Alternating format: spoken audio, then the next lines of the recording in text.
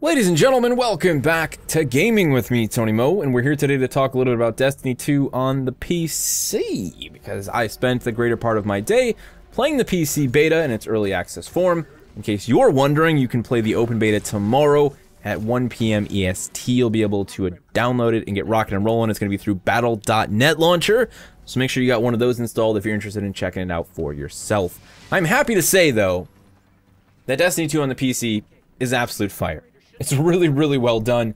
It is one spicy meatball. Bungie, you've done the PC community well here, and as the game sits in its beta form, it's a PC game. This is not just some console port. It doesn't feel like a console port. I didn't see barely any remnants that ever made me think, oh yeah, this came from a console. No, it's PC Destiny 2. It's Destiny 2 built for the PC, seemingly from the ground up, at least when it comes to all of its options, the way it plays, the availability that we have in terms of boosting our resolution, super sampling, resolution scaling, field of view up to 105, which I think is more than enough for a game like Destiny, mouse smoothing on and off, all the graphical options you could ever want. You know, you can see your VRAM usage when you start screwing around with the different AA, and more importantly, it plays outstandingly well on a mouse and keyboard. They've taken the Destiny experience that we've come to love and know, the one that we got a taste of when the Destiny 2 beta went live on PlayStation 4 and Xbox One, and they've migrated it relatively flawlessly to the PC, and I commend them for that. That means that there's a bunch of us out there, there's a bunch of you out there who never played Destiny before because you don't own a console, who are now going to get to experience Destiny with the proper PC setup. I can't speak for how great Destiny 2 or how not so great Destiny 2 is going to be at launch, but at least you'll never have to sit there and say to yourself, it doesn't run well on my high-end rig, it feels like crap on mouse and keyboard, these menus are a mess. It's clearly a PC port of the Xbox version, of the PlayStation 4 version. You'll never have to say that. You can decide if you love or hate the game, but at least when you boot it up, you can run it at 4K, have incredible optimization, play with your mouse and keyboard, and you'll be good to go. And that is definitely a positive thing. Now, I did want to speak on optimization, just give you guys some numbers so you get an idea for how well the game has been running for me. I've been seeing universally positive response for the game's performance. You could just run it at 1080p and get like well over 180 frames on the highest settings with a 1070 like I have. But I decided to super sample it, run it at 2K with AA off and anisotropic filtering on, everything in highest and a few things on high.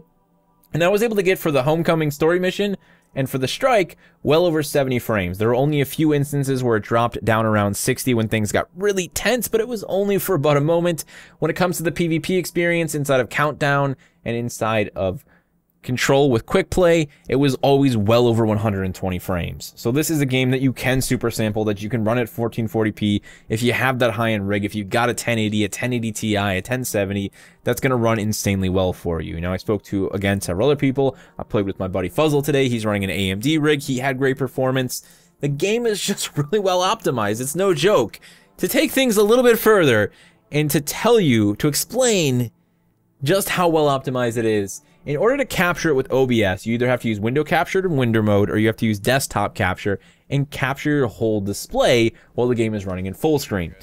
A lot of games in the market are really heavy on CPU usage, or they don't balance GPU and CPU usage that well. That means when you run OBS, you get really high CPU usage and your bitrate goes to crap and the game lags and your frame rate's awful.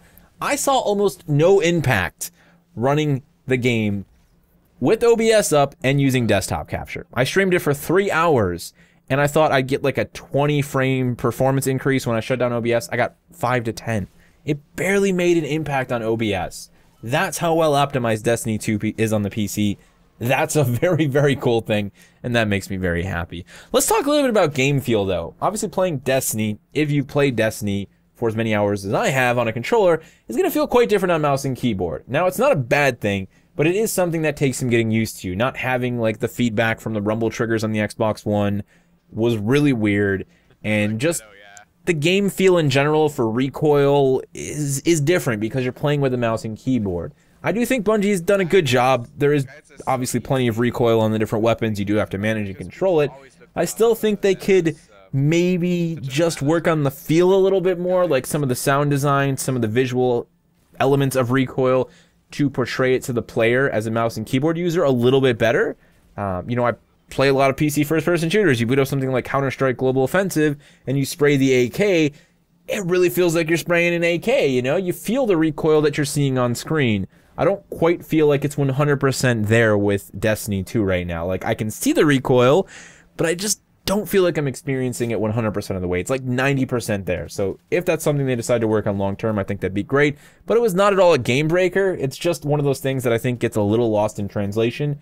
As somebody who has personally spent so much time playing with a controller, it was something that for the most part though, I didn't even think about after the 3 or 4 hour mark. I was just enjoying the game, and I was really enjoying landing all those quick, snappy precision headshots. When it comes to PvP especially, I've never been really good at Destiny PvP because of the controller. I played a lot of Halo, I play a lot of controller first-person shooters, and I don't have any issues, but there was always something about Destiny for me where I struggled a little bit. I will admit that Destiny 2 PvP, when I played it on the Xbox One and the PlayStation 4, felt much better for me personally, and I felt like my aim was pretty on point, and I was doing well, but there's nothing quite like making the jump to mouse and keyboard. My plan was always to play Destiny 2 PvE primarily on the Xbox One, where my brother can play with me because he doesn't currently have a gaming rig. My other friend, Tony, would join up with us, but when it came to PvP, which my brother isn't that interested in anyways, I would jump to the PC version when it released and play exclusively on mouse and keyboard. I can tell you now, that is definitely what I'm going to do. There's just something about playing Destiny with a mouse that made me smile a lot more than when I played with a controller. It's completely personal. I'm not trying to say one is better than the other, but it's all about how I felt about it. And there was just something right about landing headshots with a hand cannon or spraying someone down at medium range with an SMG that felt better for me personally on a mouse and keyboard. I really appreciate the fact that they've done such a good job with transferring Destiny 2 to the PC that I can say something like that. Now, one of the interesting things about making the jump to PC is that undoubtedly the game plays a little bit different. You can rotate more quickly. There are things that are going to affect weapons or weapon types that are better or worse on PC compared to their controller counterparts over on the Xbox One and the PlayStation 4. I don't want to speak too much on too many of the weapons because I still don't feel like I played enough PvP, but it's obvious that snipers are way more controllable when you talk mouse and keyboard. You don't have to play on a low sensitivity to get that precision. You can have your precision plus have fast moving tracking because you got a giant mouse mat.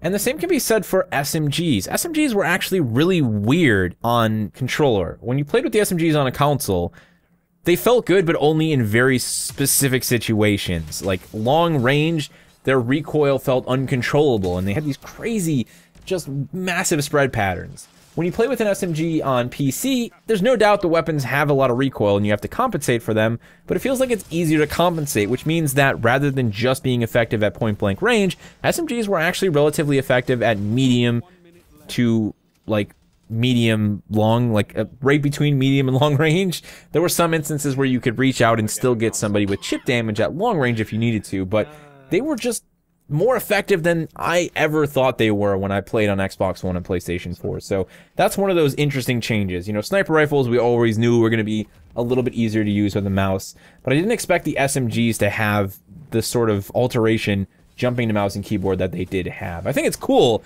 and maybe it has something to do with things that Bungie have tweaked behind the scenes that they haven't told us about, but weapon diversity, as I've been playing on PC today for the last 4 hours, definitely felt a little bit better because, again, of how effective SMGs were alongside of many of the other weapon picks.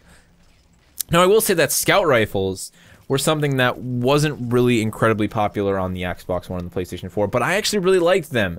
I really enjoyed the scout rifles that I played, especially the more standard scout rifle you could get for the kinetic slot. It was one of the weapons that I used all the time and really tore people apart with. The thing on PC about that specific scout rifle, which I can't seem to remember the name of for the life of me right now, is that it requires a lot of precision. Precision that I think is founded much more easily with a hand cannon. So it's going to be interesting to see how those things work out long term. In general, I'm interested to see how Bungie is going to be balancing the game on PC. It does seem like they have said they are going to look to balance them separately when necessary, and PC is looking to be a very different beast. So it's going to be cool to see how things turn out long term. I'm definitely going to be spending all of my time playing PvP for Destiny 2 on the PC, and I'll keep my PvE adventures over on the Xbox One, unless I'm trying to capture some 6-screen shots in some absurdly oversampled resolution that runs the game at like 10 frames per second, because that is one of the beautiful, beautiful things about having a high-end rig. It's just taking stupid high-resolution screenshots at frame rates that you could never really play the game on normally. That's why super sampling is cool, and that is the cooler side of PC gaming for me anyways. I'd really love to hear what your experience has been like with the Destiny 2 PC beta. Is it everything that you had hoped? Have you ever played Destiny on a console, or is this the very first time you're experiencing Destiny here on the PC? Obviously, I know many of you aren't going to have a chance to play till tomorrow, but feel free to come back to the comment section, nag me down below, and let me know your thoughts. I'd love to hear what you have to say. I'm gonna go ahead and run through the campaign one more time with my Titan. Thank you guys so much for watching, and as always, remember to play smart, remember to play to challenge yourself, but most importantly, remember to play for fun. Whoa, Tony! Holy shit! Oh, I was so sure I was dead. Wow. Zones controlled. Targets eliminated. Nice work. That was amazing.